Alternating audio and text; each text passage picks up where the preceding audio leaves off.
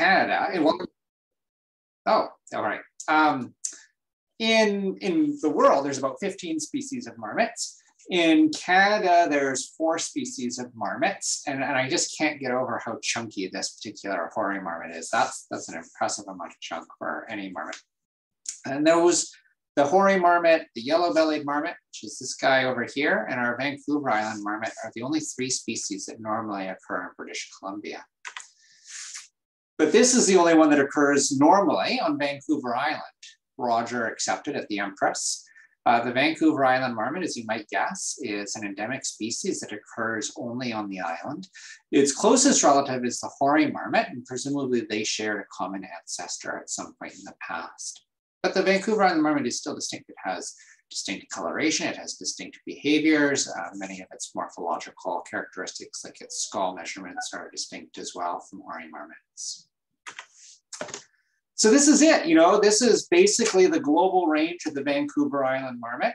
And even historically, there would have been more dots on this map, in the central spine of the island.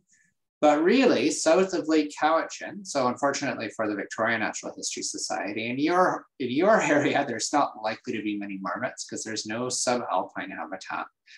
And in the central spine all the way up, and in the past, I'm almost certain there were many, many more colonies up to around Mount Seth and maybe up even into the Nimkish range, the Bonanza range. And so in terms of where marmots live, Vancouver Island marmots, as I mentioned, they are a subalpine species. So they live typically between 800 meters and 1600 meters in elevation. They live in areas where snow really scrapes the landscape and keeps the landscape relatively tree-free. So this is a picture of marble meadows. And I'm not sure if this is what I would call typical marmot habitat. Marble meadows is pretty spectacular, but it is, you can see how, there's little scraps of vegetation and there's a few trees and little pockets, but really snow action is keeping this area tree-free. But there does have to be enough gravel in these spots, enough soil for marmots to be able to dig down into quite deep into the ground. So they'll dig hibernation chambers, hibernacula, that are anywhere from 2 to 4 meters deep and have multiple chambers. And I mean, you look at this stuff and it's pretty unbelievable that there's marmots digging, meters deep into this soil. But this has been a really successful site. That open space, that open sort of tree-free, that's a really important characteristic of marmot habitat because that's how they detect their predators. They really rely on basically looking like they're asleep on top of a rock, looking down slope for predators. And if a predator comes, a marmot will typically start by standing up and then run to its burrow and then whistle just before it goes into its burrow for safety. And they're pretty broad eaters. They're herbivores, but they'll eat just about anything that's green or brown. So they love wildflowers, lupin and saxifrage, but they'll also, they'll even eat tree bark at times if everything else is covered by snow. They also eat our cameras on a regular basis. So they'll try anything they can get their teeth onto. Living in that kind of a habitat where snow generally comes in is often as early as mid-September, certainly by November, and then there's still meters of snow on the ground in many of these spots.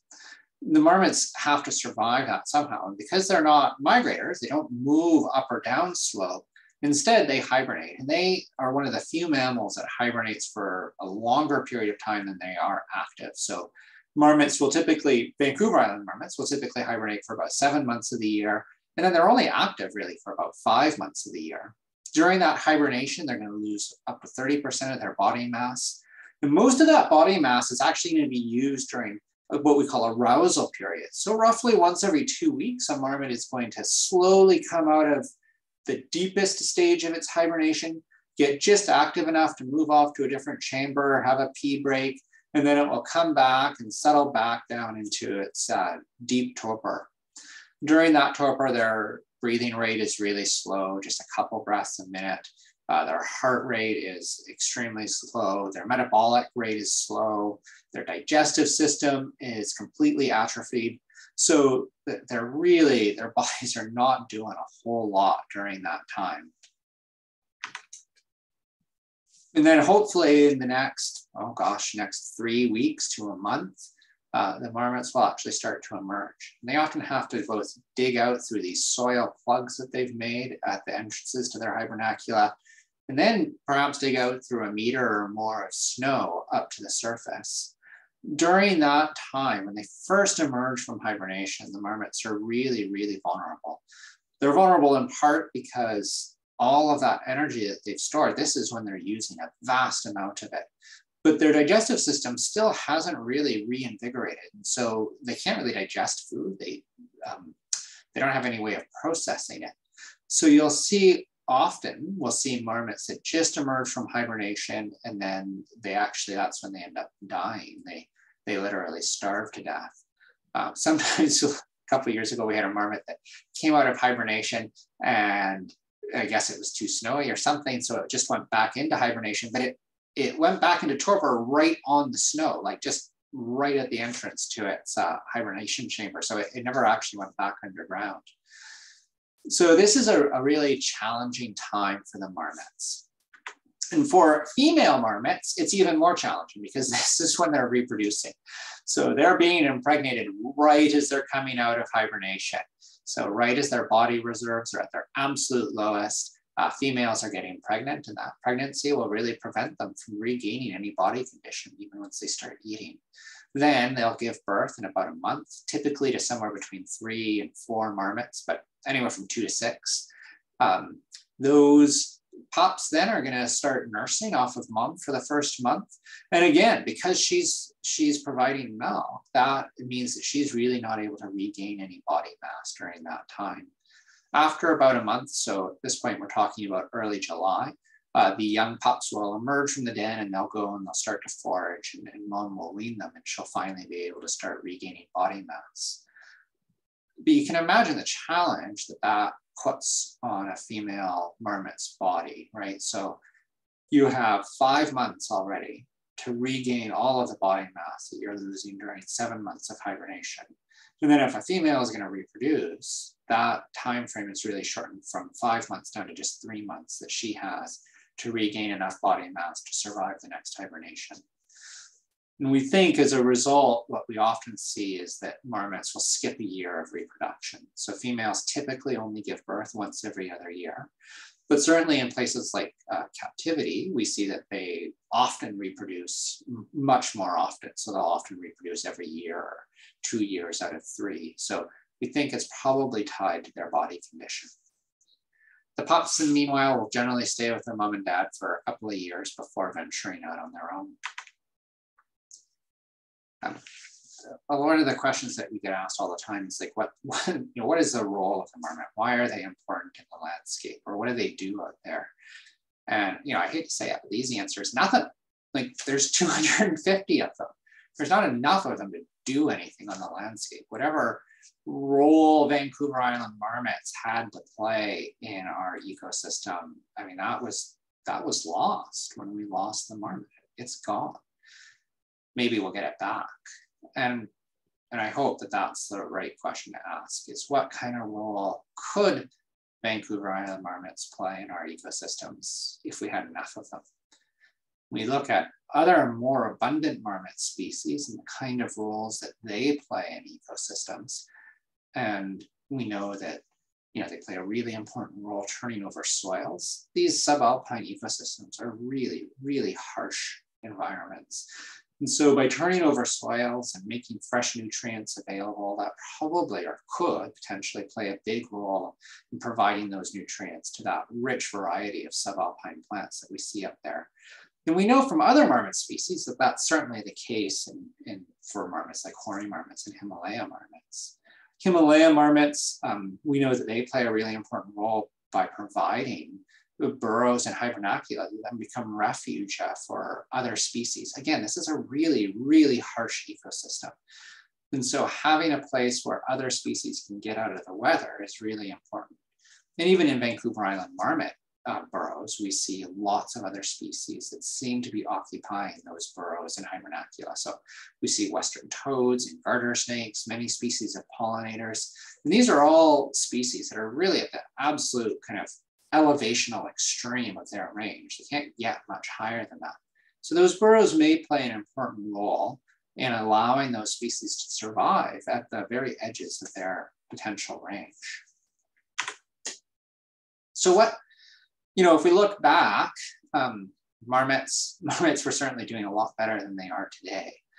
They likely initially diverged from the hoary marmot somewhere around 740,000 years ago or before then, although there's almost certainly been interbreeding since that time. Marmot bones have been found in sea caves, probably about 8,000 to 8,500 years old. And that kind of makes sense, right? During glacial periods, marmot habitat would have expanded right down to sea level. And we see like Alaska marmots, they're setting up shop right in, sea wharves and the rocks on the beach. So marmots can live at sea level as long as the habitat's appropriate. But then as the glaciers receded and marmot habitat receded elevationally, the marmots probably receded with it until they were confined to basically the tops of our mountains on Vancouver Island. And right now, I mean, they're basically right at the top of most of our mountains. So we're very close to it. There's not a lot of up left for marmots to move. We know that in the past, humans have consumed marmots. And we know that First Nations on Vancouver Island had a really complex relationship with Vancouver Island marmots. And it's not a relationship I'm going to talk about. I've been fortunate enough to have some conversations with First Nations elders about their relationship with the marmots, but it's not something that's shared with the broader community, the non-band community. So it's not something I'm going to talk about, but just to be aware that there was that relationship and that it was an important relationship for many First Nations on Vancouver Island. So then what happened? We know that they were first assessed as endangered around 1978, but it's really unclear when the population really first began really declining. Certainly by the 1990s, it was clear that the population was crashing. And then at its absolute nadir in 2003, there were a total of, well, we were able to count 26 marmots left in the wild, 10 at Mount Washington, and the remaining 16 scattered between 4 different colonies in the Nanaimo Lakes area. So, that was pretty much it. We had, over the preceding years, we captured 55 marmots and brought them into captivity. And they were at the Toronto Zoo and Calgary Zoo initially. And the assumption at the time was that marmots were going to go extinct in the wild, and that those zoo individuals would be the last remaining individuals of this species on the planet. It was pretty close. Didn't quite hit that mark. So, I mean, I think the big question is like, where did the whistle go? Like, where did our marmots disappear to? And again, the easy answer is always, we don't know. Like, nobody was really watching marmots. I hate to say it, but they live in pretty harsh environments. They're not always visible. I can give you lots of examples of days when I've hiked into a marmot meadow, and I can shine around with telemetry for the marmots that we've released. And I know there's marmots there because they've got transmitters in them. So I can detect them and see that they're alive and underground, but I don't actually see a marmot. So during the 1980s and 1990s, as naturalists in particular were hiking into these sites and coming back and saying that they weren't seeing marmots in places where they expected to, I think it was overly easy to dismiss that as, well, you don't always see marmots. They're not always there.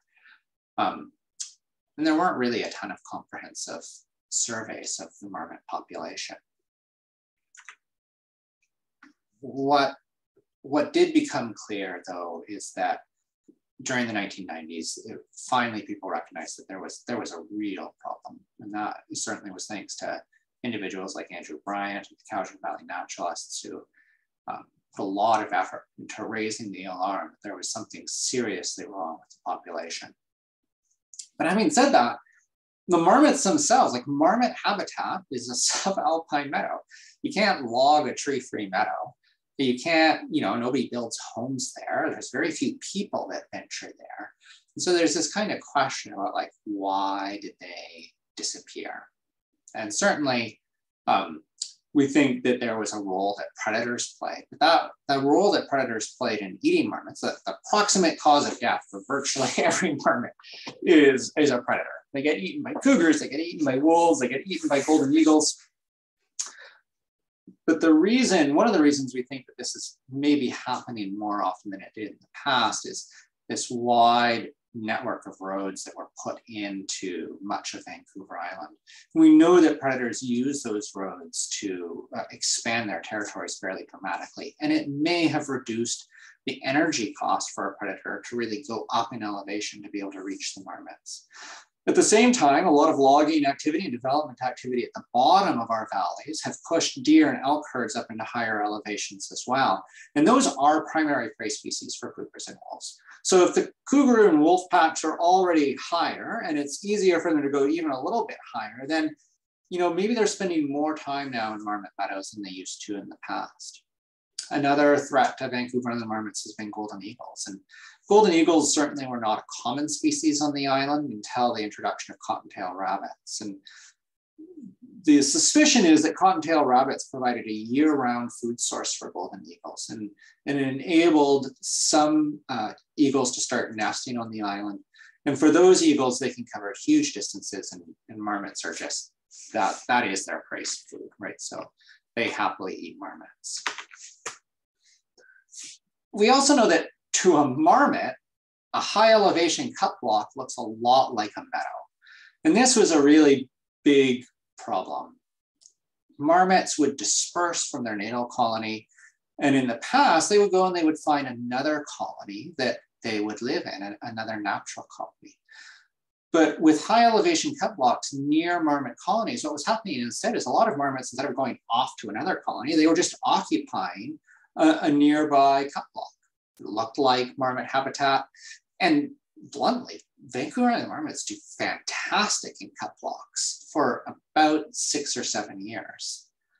But cut blocks, of course, had trees in them, and they're going to have trees in them again. And as those trees regrow, it cuts off the sight lines that marmots need. And what we find is that marmots do great in a cut block for 6 or 7 years, and then very quickly after that, the entire colony will be predated. Sometimes it takes a couple of years. In some extreme cases, it was a few months. It would seem that an entire colony would disappear. So, if you think about even a large protected area like Strathcona Park, and marmots were completely extirpated from Strathcona Park. It feels like there should be enough habitat there to sustain marmots, but the boundaries of the park means that this is a relatively small island. And the marmot habitat within the park is even smaller islands still. So those really small colonies of marmots, they really rely on the rescue effect. Maybe a cougar gets into a colony and eats a bunch of marmots, but that's okay, because there's going to be another marmot, a dispersing marmot from another nearby colony is going to come, it's going to set up shop, and it's going to rescue that colony. So that network of dispersers is really important to maintaining these colonies. And any colony in isolation just isn't that large. It's only probably 30 marmots, maybe a few more, a few less. And that eventually isn't going to be able to persist. So this network of marmots dispersing is really important. But you can see, there's a lot of former marmot habitat that used to occur outside the boundaries of the park. And there's this big lake that didn't used to live in the middle of the park either. Strathcona Dam created Buttle Lake. This used to be a river. We know that marmots can cross small bodies of water, but they're not spectacular swimmers as far as we can tell. So, you just remove all of those potential dispersal routes, and suddenly this is a much weaker network of potential dispersers, right? So your rescue effect is a lot reduced. You lose a couple of those colonies to predation or some other event. And suddenly this just isn't sustainable. There's not enough dispersers there to really keep this going. So by the time we started recovery efforts And we released our first marmots in 2004. Again, there were 10 marmots left at Mount Washington. They were showing pretty serious signs of inbreeding. So that we think they've been isolated there for some time. And then really 16 marmots scattered between 4 colonies in the Nanaimo Lakes region. 2004, we released our first 4 marmots. Within a month, 3 of them had been eaten by a cougar. And the 4th one was brought back into captivity because we figured it was going to be eaten by a cougar too. So that wasn't very successful, but we continued to release marmots to the wild. And fortunately, we had a lot more success in the Nanaimo Lakes area, and we're able to start getting that population back up. And it wasn't until 2007 that we first started introducing marmots back to Strathcona Provincial Park. Initially in Strathcona Park, I should note, they had horrible success. It was really challenging to release marmots there and watch almost all the marmots that we released there fail. And we think that it was, a combination of a harsher environment, but also that marmots had been extirpated for Strathcona Park for an unknown period of time. And all of that infrastructure that they create, that 2 meter to 4 meter deep hibernacula that they're gonna live in for in a winter, they'd all fallen into disrepair. And so now you've got a marmot that is coming out of captivity, it's going into the wild. That's a pretty big adjustment on its own. And then not only does it have to get enough body fat to be able to survive for its first wild hibernation, but it's got to manage to dig a hibernacula on top of that. And it just didn't work for most of our captive marmots. So fortunately, we were able to find some other techniques for releasing marmots to Strathcona Park that have been more successful. And this is our colony map today. So we do have, around 25, 26 colonies, depending on exactly what year and what we're able to get out to. But most of those colonies are pretty small. Mount Arrowsmith is quite large, probably around 30 marmots. This complex up here in Strathcona Park is probably pretty big, maybe around 20, 30 marmots total between all of those colonies. Most of the colonies are still really small. We're talking, 2 to 5 marmots. So they're not large colonies yet. But having a large number of colonies that marmots can disperse between, I think, is going to be really important for this species to be able to sustain itself in the wild in the future. So you look at the population here, 31 marmots after we released marmots and they had pups in 2003. Or 2004, 31 marmots at one point in 2003, but that fell by the end of the year. And then, in 2013, things were looking pretty good. And so at that point, we decided we would stop releasing marmots to the Nanaimo Lakes area and see how the population did. And it seemed to do all right for a little while, but then it crashed. And, hindsight is 2020. It's easy to look back now and say, there are a lot of marmots in that area that were either pups that, they just don't have great survival, or they were older marmots that really probably aren't going to contribute much to the population anymore. Once a marmot reaches 8, the chances that it's going to have a lot more pups in the future, some do, but few of them do. Chances are pretty good that that marmot's not going to contribute a lot of pups. So a few cougar predations, and suddenly the population in the Nanaimo Lakes region really crashed. Fortunately, the last 2 years have been a lot better. And this past year in particular was really, quite a wonderful year from our perspective. We found 3 new colonies of marmots and the population increased by about 30%. That's not going to happen every year, and we will have other declines. There's just no way that a small population like this isn't going to experience pretty significant fluctuations in its population. But I'll take the good years and we can get it. Oh, I already talked about this because that's what happens when you invite me to talk. I ramble, and so I already talked a little bit about our challenges releasing marmots to Strathcona Park and trying to find some other ways to do it. And the big one for us was to start releasing marmots for 1 year to Mount Washington. So what we'd found is marmots, when they disperse, they do get lost sometimes. They end up in weird spots. We recovered one from a woodshed near Qualicum Beach a couple of years ago. If you look on iNaturalist, speaking of iNaturalist, you'd think there's a huge population of marmots right around the Bamfield Marine Sciences Center, but that's all literally one marmot. That's Alan, who we don't know how he got there. So we capture those marmots and we translocate them back to natural habitat.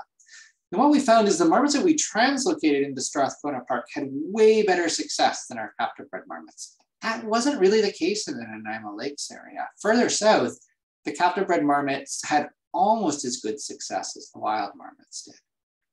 So what we started doing with our captive bred marmots was we started releasing them to Mount Washington for a year, where generally speaking, their survival is really, really high. And then we would trap them the following year and translocate them into Strathcona Park. And it made a massive difference in our success there. So we went from needing to release about 26 captive bred marmots into Strathcona Park to get one prime breeding age adult, to needing to release about 6 captive bred marmots to Strathcona Park to get one breeding age adult. It's just a huge difference. Just to be clear, it would take about 5 wild marmots. So they're still not doing quite as well as wild marmots, but it's a lot closer. So today, that's the only way that we'll release marmots to Strathcona. Either it's a wild marmot that's being pulled from inappropriate habitat, or it's a marmot that's gone through this stepping stone process before it's being released to Strathcona. Another approach we've taken both in the Nanaimo Lakes and in Strathcona was something that we noticed in our captive breeding program, which was that marmots in the captive breeding program were way more prolific than our wild marmots were. And we suspected that was because of their body condition. And so we started providing supplemental food for marmots, targeted to female marmots, but we can't control which marmots eat it. So lots of pups and males eat it too. And we think that supplemental food, we only have anecdotal evidence so far, but we are working on a study with the Calgary Zoo right now to see if we can actually quantify the impact. But our anecdotal observations is that marmots that have access to the supplemental food seem to reproduce way more often than marmots that don't have it. And we don't really think it influences survival. We don't think it helps them gain enough body condition to make it all the way through hibernation. But we do think it might help the females just get over that barrier, be able to recover body condition more quickly enough to reproduce just a little bit more often. So what's the future for the Vancouver Island Marmot? Right now, there's about 258 this winter is what our sort of median of our high and low counts were. There was about a 30% increase from last year, and roughly 10 times the number of marmots that we started with in 2003, 2004. But it's not a lot of marmots, right? I mean, 250 is still, one of the world's rarest mammal species. By comparison, there's 400 to 800 mountain gorillas in the wild. A similar number of Siberian tigers. There's like 1,500 giant pandas. So this species is still at the very brink of extinction. We do know that we have more tools now to try and recover the species. We know how to breed marmots. We have better senses of how to support them in the wild. We've reestablished some of that critical, or really, we've let the marmots reestablish some of that critical habitat, those hibernacula and burrows that they need to survive and that they use generation after generation. But I'd be lying to say that the future is certainly all rosy for marmots. One of the challenges that a species faces after a severe population bottleneck is genetic diversity. And Vancouver Island marmots don't have a lot of genetic diversity left. I think the optimistic silver lining there is that from the period when we started the captive breeding program to today, we haven't lost any genetic diversity. So we've been able to retain everything that we started with. But it's not a lot.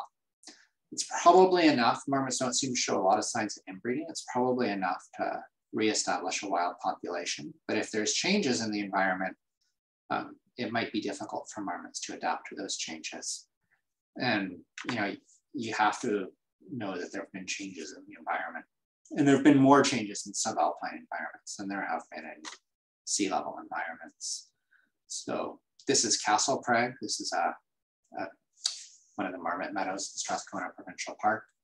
This is a photo from 1977, and this was 2018.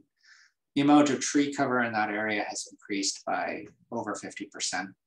Some of the Marmot Meadows that we looked at, tree cover had increased by 250%. As we lose snow energy due to climate change, that snow energy is really what's responsible for keeping these areas relatively tree-free. So the forests are marching up the slopes of the mountains. And as I mentioned at the beginning, marmots are basically already at the top of most of the mountains. There's not a lot of up left for marmots to go. Climate modeling for Vancouver Island Marmot habitat is pretty grim. One of the reasons we really, despite horrifically poor success initially, one of the reasons that we really wanted to establish marmots in the Strathcona Park was because climate modeling suggested that would be one of the last areas where there would be marmot habitat left. We can do something about that. We can go in and remove small trees and limbs to reestablish those sight lines that marmots really rely on. They seem pretty adaptable. There's probably a lot of other vegetation changes that are occurring in these ecosystems as well, but the marmots are willing to eat just about anything, and they seem to do all right on a wide variety of plant foods. So manually restoring this habitat, I think, is going to be necessary in order for this habitat to remain, and especially in the Nanaimo Lakes region for the foreseeable future. But I am cautiously optimistic. I really think that there is a place in the wild for the Vancouver Island Marmot. And I think this is a species that we can recover. We are incredibly fortunate that their habitat is remote, that it is not of a lot of economic interest, because that means that it still exists. It's still there for us to restore, even if it needs restoration. I think that recovering the marmot, sometimes it's difficult. Why are we spending all of this time and energy on what amounts to an oversized squirrel that sleeps for 7 months of the year? I think there's a moral reason for us to recover the Vancouver Island Marmot and any other species that finds itself in these dire straits as a result of our activities. But unfortunately, one of the other reasons for recovering the Vancouver Island Marmot is that we have the resources to do it here in Canada, and we need to prove that it's possible. There's not been a lot of mammal species that have been recovered from fewer than 100 individuals left. And unfortunately, this situation is likely to come up a lot more often in the future. So we need to be able to prove that we can bring even our most endangered species back, because otherwise people will give up hope. And that's certainly something we hear about with the marmots all the time, is that they're doomed. We shouldn't bother because they're just going to go extinct anyways. So proving that it is possible, I think, is really important. And that's really the sum total of my ramblings for this evening. Did I talk for about the right length of time? I can't tell anymore. Yeah, that was great. I'd be happy to answer questions if anybody has any questions about the marmots. Thank you, Adam. We've got some questions in the chat. I can read them out to you if you would like. Sure, I'm just looking at the chat now, so I'm looking at it backwards. How large is the marmot? Is it an oversized squirrel? I just called it an oversized squirrel, but it is actually, in terms of body weight, it's about the size of a large house cat. So anywhere from 2 to 6 kilos. So in pounds, we're at like 5 to 12 pounds.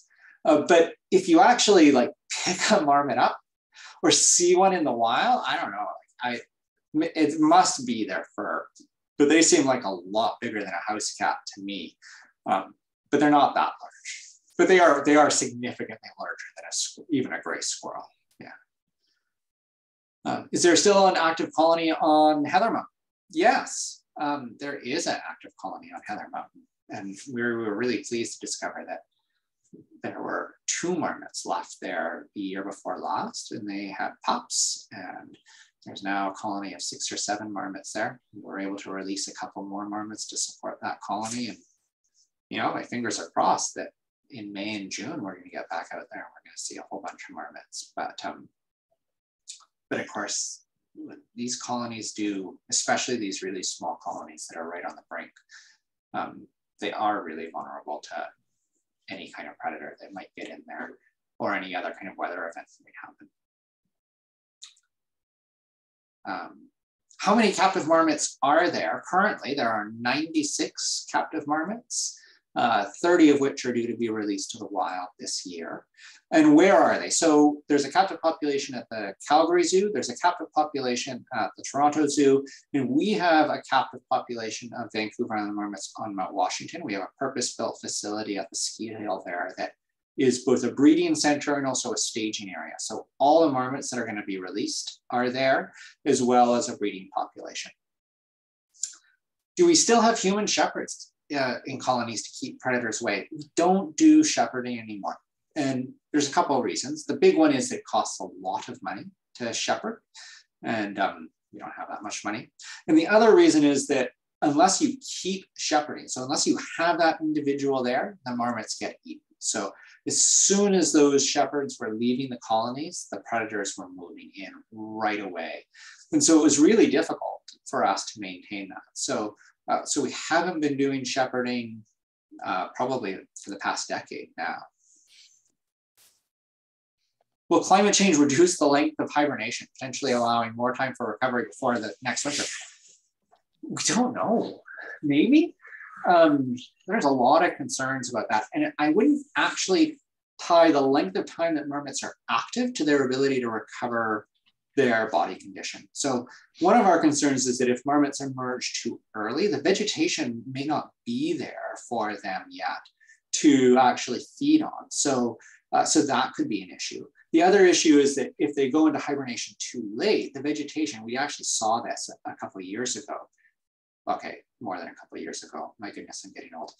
But nevertheless, we had a really extended fall, and all of the vegetation on the hillsides to nest, but temperatures were really staying quite warm, and the marmots were staying active.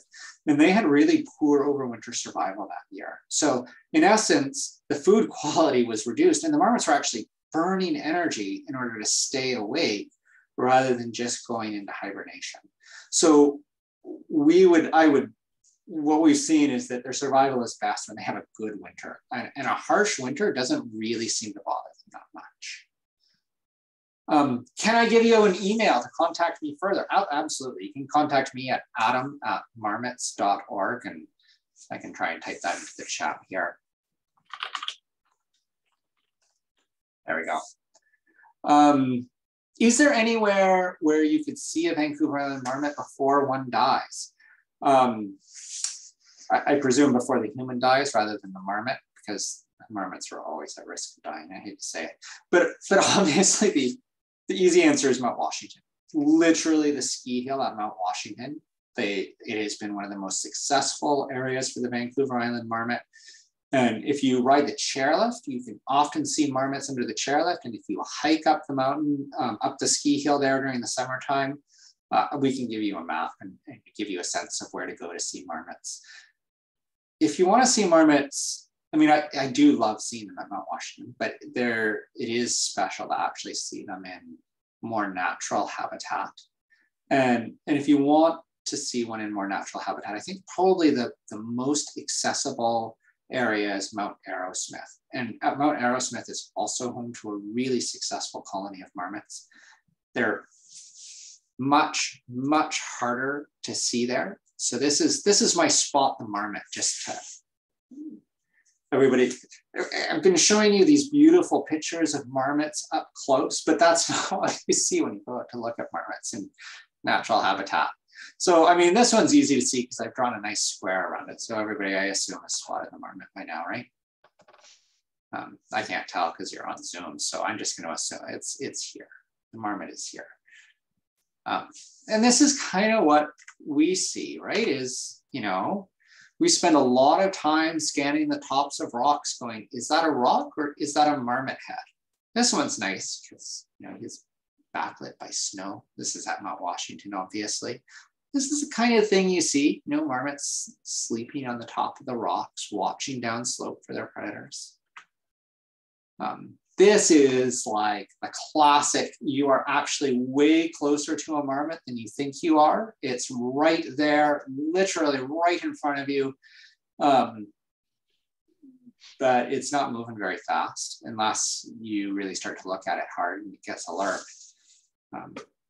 But again, I can't tell because, you know, it's new, so I assume everybody can see this little white nose poking out of the rocks, giving us a watch. This is at Steamboat Mountain. It's not a spot I recommend that you go to. Well, if you're into really nice hikes, it takes about 14 hours to hike. And, it's a great spot for marmots. So.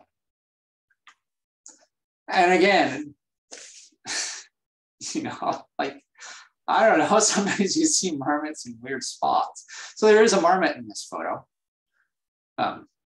This is I mentioned the marmot that we found in a woodshed behind Qualicum Beach. This is it. Well, I mean, we didn't find it actually. The family found it when they went out to split wood and phoned us. And if you do see a marmot that's not Roger, please, we know about Roger. We don't like Roger. I don't know what we can do about Roger. But if you see a marmot that isn't Roger, please let us know. If it's a yellow-bellied marmot, we'll try and trap it and relocate it back to the mainland. And if it's a Vancouver Island marmot, even if it's in natural habitat, we'll leave it alone, but we still want to know about it. And if it's in a woodshed, we'll try and trap it and bring it to natural habitat. So that's just a little bit of fur at the back. That's it. That's our marmot, Chopper, who is now part of our captive breeding program. So you asked earlier about the size of marmots, and this is, this gives, sorry, I'm just all over the map here now. This gives you a sense of the size of marmots. I'm going to stop pushing buttons. So significantly larger than a red squirrel. The marten is actually the most common species that we get from people who think they've seen a marmot but have made a mistaken identity, but quite a bit smaller than most dogs. I mean, they were the smallest of dogs. All right.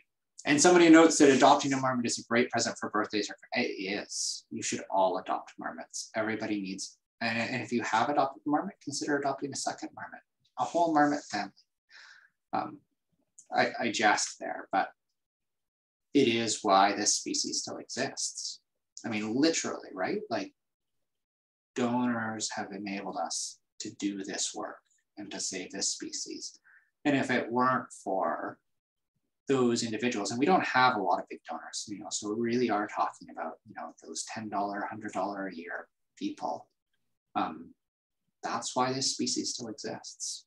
That's the bottom line. Without that, this species would be extinct today. I have absolutely no doubt about that.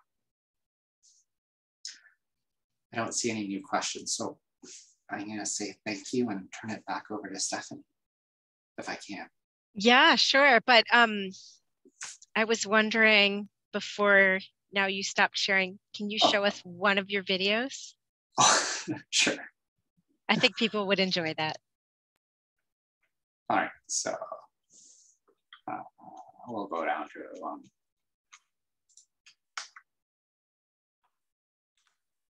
so this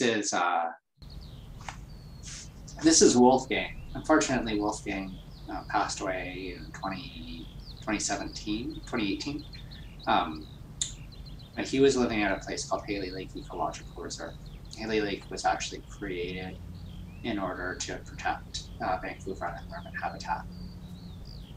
And this is kind of what you see a lot of from adult marmots, right? I mean, this one, Wolfgang's pretty alert, right? He's aware that somebody's sitting there filming him. But it's a pretty good zoom lens that the camera operator is using. And so he's not too concerned about it. Well, and that's our field coordinator, Shani Jackson. So I like Shani, but nobody wants to see the video of people. We know who the stars are. So again, you know, just moving through and eating stuff. They don't tend to be super quick, you know, right? They're not like the marten, you know, these hyperactive slinkies that are jumping all around. They're not always as slow as Wolfgang is. Like Wolfgang is pretty sedate there. This is a group of pups at Mount Arrowsmith. We set up a wildlife camera, a camera trap just outside of the hibernacula. And, you know, they do a lot of this sort of tussling and wrestling and, you know, moving back and forth. So they can, and they're scare you. Like these at Mount Arrowsmith, I've watched pups climb up cliffs and then tumble off the cliff, like it must be 30 feet. And you think, oh my God, I just watched a marmot die. But then it bounds away and does it again. And they're tough little critters and really good at surviving in their habitat.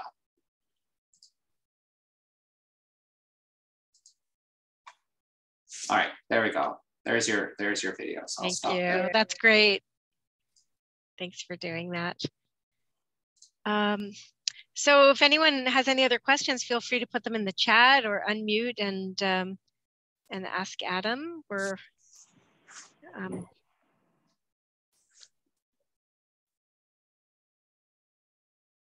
I have a quick question for you if nobody else does. Could you give us a really quick overview of how you study them? Like how many people you have on staff, and you mentioned radio telemetry, and I'm just wondering what your field season looks like. Yeah, so our field season starts at the beginning of May with training. We have 5 field staff, a field coordinator, our wildlife veterinarian, Malcolm McGee, who's been on the project since before the project officially started. And that's it. So really a total of about 7 people. And that Malcolm spends a lot of his time with the captive marmots at the Mount Washington Center as well. From there, literally every weekday, pretty much every sunny day, whether it's a weekday or not, you are headed out to a marmot colony. You're usually driving out and then hiking into the colony. Sometimes like Haley Lake is an easy hike, you know, it's only about 30 minutes into the colony. Some of the other colonies are a couple hours or more in. Some of them you have to move in, and like Strathcona Park, really to monitor the marmots, you have to move in and camp. All of the marmots that we release with implanted radio telemetry. So it's a transmitter that emits a radio frequency pulse. And the speed of that pulse responds to the body temperature of the marmot. So we can tell if the marmot's alive. We can tell if it's deceased, if it's a mort, and usually we can tell if it's in hibernation. The reason we use radio telemetry and not some of the fancy, we'd really like to use GPS. It would make our lives a lot easier because you have to actually go out and be in the meadow to use radio telemetry or in a helicopter, but helicopters are brutally expensive, so we don't get to do that very often. But the issue for the marmots is, one, that they have these really dramatic changes in body weight over the course of the year. So if you put a collar on the marmot, it's either going to fall off the marmot when the marmot's skinny, or it's going to strangle the marmot, you know, when it's not so skinny. And neither of those are particularly useful outcomes. So we can't put anything on the outside of the marmot. We can't have something that goes into the marmot that has an antenna that sticks out of their skin the way you do in some other species, because the marmots, one, are very fastidious about cleaning, so they'll just gnaw it off, really. The antenna will be gone, literally in minutes.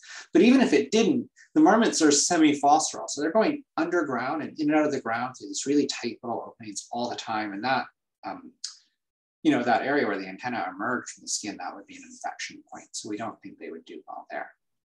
But one of these days, I really hope that we can get something like GPS or something and manage to follow these guys in a different way, because the radio telemetry is hard on my knees. But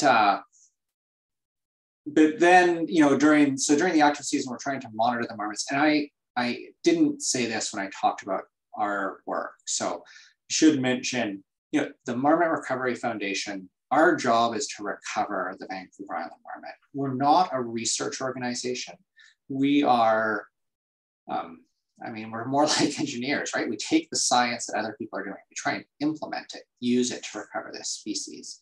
But most of that monitoring work that we do is really aimed at answering pretty, you know, questions that are coming up next, like where do we release marmots to? we've only got roughly 30 marmots to release, for instance, this year. So if we're going to maximize their success, we have to know where there's a single female marmot, where there's a lone male marmot, where there's a family or a couple of families that are already doing really well, and we could only make that situation worse. So a lot of our monitoring isn't so much designed to do comprehensive population surveys or to build a population model. It's really designed to try and answer those questions. Where do we release a marmot? Where's marmots gone lost? How are our captive marmots that we release to the wild? How are they doing? That kind of thing. And then we work with other partners like Vancouver Island University and the Calgary Zoo and the Wilder Institute to actually engage in that harder science. So that was a long answer to your question. I tend to do that warning in advance. That was great. No, thank you.